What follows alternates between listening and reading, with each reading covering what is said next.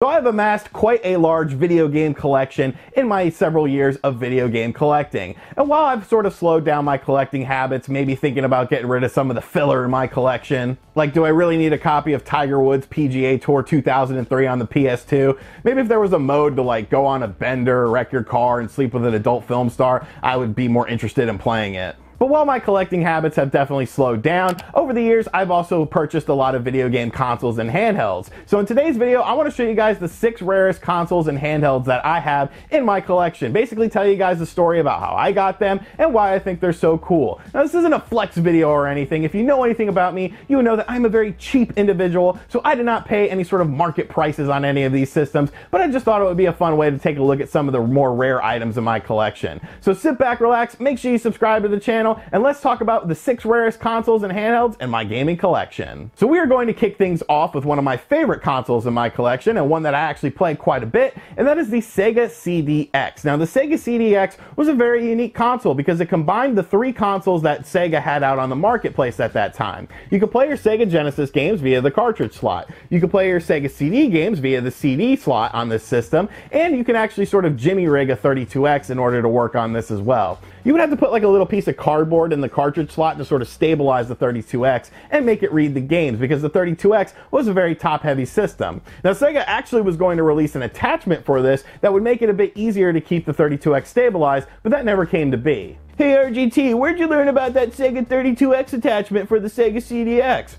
Well, I actually learned about it in the Complete Sega 32X guide, available on Amazon now. But this has become a very desirable system over the year. I was actually shocked to see how much it's selling for nowadays. It looks like just the system alone is selling for $300 and upwards nowadays, which is absolutely fascinating to me. Now it is a very versatile system, so I do sort of understand it. I actually picked this up from a buddy of mine named Xander, who runs a YouTube channel that does retro and modern gaming content. I'll have a link to him in the description box down below. But he was basically downsizing his collection. He actually had some 32X carts that I needed as well at the time to complete my Sega 32X collection, so I picked this up along with a couple 32X games for a very reasonable price. We were both happy with the price point of this, and I just absolutely love this system. You can hook up some HD Retrovision cables to it and make it look great on your CRT TV. Shout out to Nick and Steve, my check better be in the mail for that plug, or you can use something like a RetroTink on it as well. I just absolutely love this system. I think it's so great, it's so fascinating, and it's just crazy to see it rising in price over the years.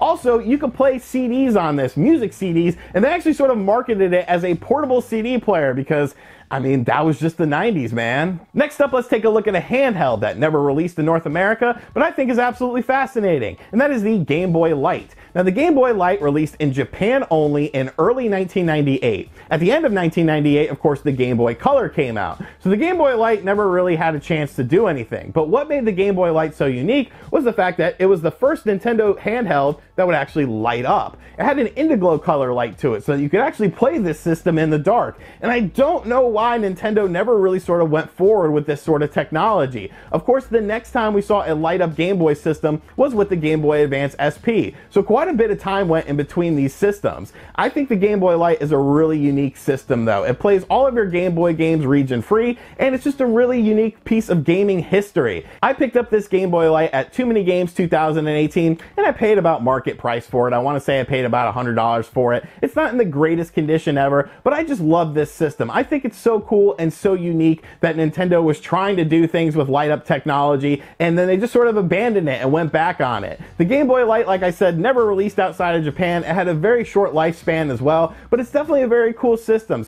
If you love Game Boy systems, this should be a no-brainer for you to pick up. So check out importing one, because I think they're just a really cool little system. Next up, a lot of people like to act like distinguished individuals by utilizing their GameCube and the handle on the GameCube system. But there was actually a system that released before the GameCube that offered a handle, and that is the PC Engine briefcase system. And yes, it has a handle so you can walk around and act like you're a businessman. But I absolutely love this system. Once you take the cover off of it, you can see what this system clearly is. It is a PC Engine standard system and a PC Engine CD-ROM too. And it has this interface unit here that you plug in both of the systems into, and they work together in conjunction. Now the PC Engine, of course, was known as the TurboGrafx 16 in North America, but the TurboGrafx 16 never really caught on in North America, and the library of games was pretty small. They also released the TurboGrafx CD system as well, but nobody ended up buying that. But the PC Engine was actually pretty popular in Japan and had a great library of games for it. Now, of course, this does play your standard PC Engine HuCard games, but it also plays PC Engine CD games as well. Now, of course, there is no region protection on this, so if you just want to burn a disc, much like a Sega CD game, you could simply do that. But one thing I always found fascinating was the HuCard technology on this, because there were actually different HuCards that would allow you to play different PC Engine CD games, and you had to have these HuCards in order to play those games, in order for your system to have additional RAM to run these games. Now, I don't have the third card in this series. The third card is actually very expensive and plays some more advanced fighting games, but I do have the second one, which is pretty much the standard one to play most PC Engine CD games. I actually picked this up from my YouTube friend Kid Shoryuken, who is a gaijin living in Japan, and these are actually very, very common in Japan. He just walked into a video game store and was like, hey, I found one for you, do you want it? And he showed me like a bunch of pictures of all these different PC engines to choose from, and I ended up picking up this one from him for a very reasonable price. But I absolutely love this system. I think it is such a cool and unique system. I mean, it has a handle. Like, what more do you want from a video game system? But definitely something very cool. I'll have a link to Kid Shoryuken's channel in the description box down below. Now, out of all the systems that I'm showing you guys in this video, this system was actually the most recent purchase for my collection. I bought this back in 2019, and that is the WonderSwan Color. Now, the WonderSwan was, of course, the brainchild of the original designer of the Game Boy, Gunpei Yokoi, so a lot of people had very high expectations for this system. Now, while it didn't make a huge dent in Nintendo's handheld market, it did sell decently enough, and of course there was the WonderSwan and the WonderSwan Color system. I have a WonderSwan Color here that is the Final Fantasy collection. They actually remade a lot of the original Final Fantasy games specifically for the WonderSwan and the WonderSwan Color, so this was a very big deal at the time. Now, unfortunately, most of the games on this system are in Japanese, so I can't really play most of them. There are some import-friendly ones, but really, most of the library of games is inaccessible. But I just thought this was such a cool and unique system, and I love the Final Fantasy branding all over it as well. I actually picked this up off of a Facebook group that I'm a member of. Basically, this guy who lives in Japan comes across different things and sells them for pretty cheap. I want to say I paid about $70, $80 for this to be shipped to me, which is a very reasonable price. Unfortunately, it's a system I'm not going to play a whole hell of a lot, but it's definitely something very unique and something that I definitely wanted to add to my collection. The next system is actually the oldest system out of all these in this collection video. I purchased this back in like 2004 off of eBay for about $60 or so, and that is the Game Boy Advance SP NES edition, and I absolutely love this system. I think this system sort of helped kickstart the retro revolution, because this is around the time when retro games started to get really popular. Now, Nintendo coincided this system release, of course, with a variety of NES games that were ported onto Game Boy Advance cartridges. I actually have a full collection of all those cartridges. I may or may not have made a video on that. I'm pretty sure I did. But yeah, you can play your NES games on the Game Boy Advance SP. Now, of course, this system just looks so cool because of the aesthetic of the system. It looks like the NES, and I just absolutely loved this at the time, and it was a must-own for me. Now, it is worth noting that this has the original Game Boy Advance SP screen. It does not have the improved one that was seen in later years of the system's life cycle. I thought about upgrading the screen for this, but I kind of just want to keep it stock. And I really like that I have the box for this. You can get these for about $70 to $80 off of eBay nowadays, but to find a box in pretty good condition is a bit tougher to come across. Now, I don't have all the manuals for it or anything, but it's complete enough for me, and it's just such a fascinating and cool looking system that I absolutely love it.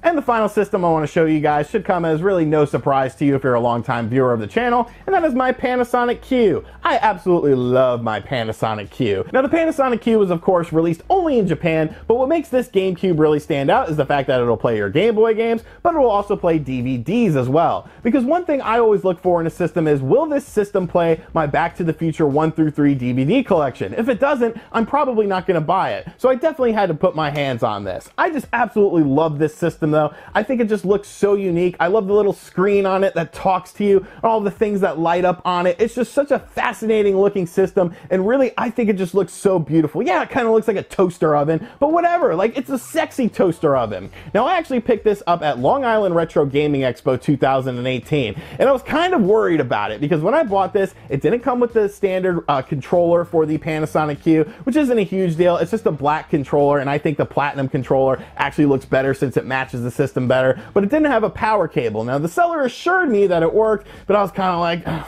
shit, man, I hope it does work. So I ended up paying about $250 for this system, but thankfully it did work, and it works absolutely brilliantly. And that was a very, very cheap price, because if you look on eBay for these nowadays, they're going for very, very expensive. I think this is just the coolest GameCube system to ever come out. This is a system that will never leave my collection, and I absolutely love it.